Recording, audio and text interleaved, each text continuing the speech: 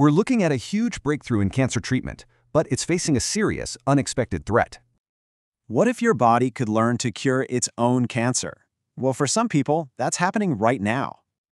Just think, a vaccine made just for you to fight the mutations in your specific tumor. That's the big idea. So let's talk about Barbara Brigham. In 2020, she got a pancreatic cancer diagnosis, usually a death sentence. But check this out. 4 years later, she's cancer-free. And as she puts it, she never sits still. So how does this amazing vaccine even work? It's all about mRNA, teaching your immune system to fight back. Cancer cells have these unique little flags called neoantigens, but our immune system, it often just ignores them. Now we have killer T cells to destroy invaders. The problem is, cancer's really good at hiding from them. It's a totally custom job. They take out the tumor, and then AI helps create a vaccine that wakes up those T cells. And the results? Absolutely insane. Barbara's cancer-fighting T cells multiplied by 20,000 times. In her trial, it was a small group, but half the patients had a really strong immune response. And listen, this isn't just about pancreatic cancer. This tech is showing promise all over the place.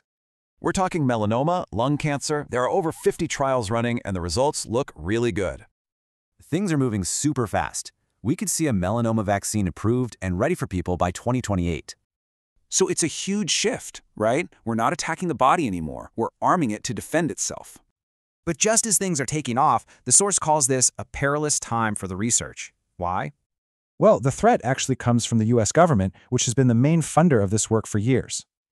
The source says that in early 2025, the National Cancer Institute's funding was slashed by a massive 31%.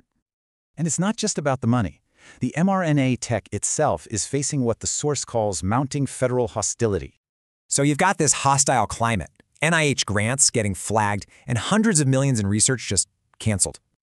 You know, this breakthrough didn't just happen overnight. It was built on decades of work and public support. So that's the bottom line. This incredible tool to fight cancer is right here. The real question is, are we going to support it?